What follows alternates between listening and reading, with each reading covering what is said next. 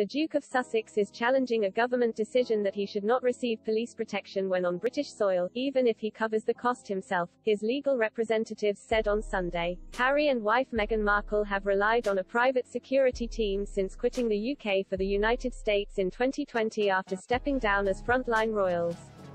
His legal team argues such arrangements would not offer sufficient protection for the pair should they visit the UK. However, Jonathan Sacerdoti, who is a regular commentator on Sky News on royal affairs, as well as a contributor to The Spectator, was nonplussed by recent developments.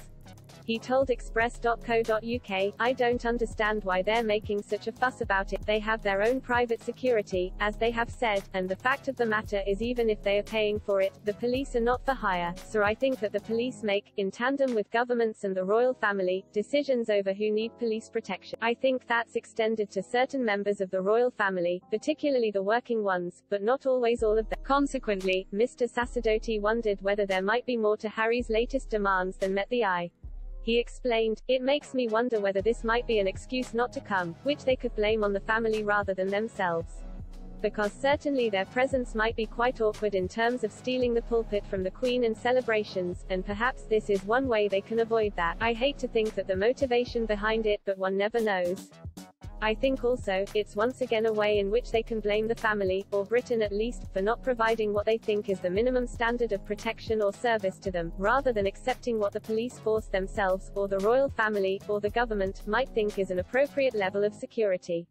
Offering Harry and Meghan the benefit of the doubt, Mr. Sacerdoti acknowledged security was a major concern, especially given the circumstances in which the Duke's mother, Diana, Princess of Wales, died, in a car crash in Paris in 1997. During last year's interview with Oprah Winfrey, Harry had made it clear one of his motivations in seeking deals with the likes of Netflix was to earn money to pay for security to protect his family, Mr. Sacerdoti pointed out. However, he added, "I do think that there is also an element of that being a status symbol in Hollywood in celebrity circles, having an entourage of bodyguards and the like." Looking ahead to the Queen's Platinum Jubilee Central Weekend 2022, for which a series of high-profile events are scheduled between June 2 and 5, Mr. Sacerdoti said, "Also if Harry and Meghan were taken part in Jubilee celebrations with the family, the chances are they will always be together with a group of royals who are also being protected. So it's probably a bit superfluous to have extra layers of security when nobody will be able to get very near to them anyway."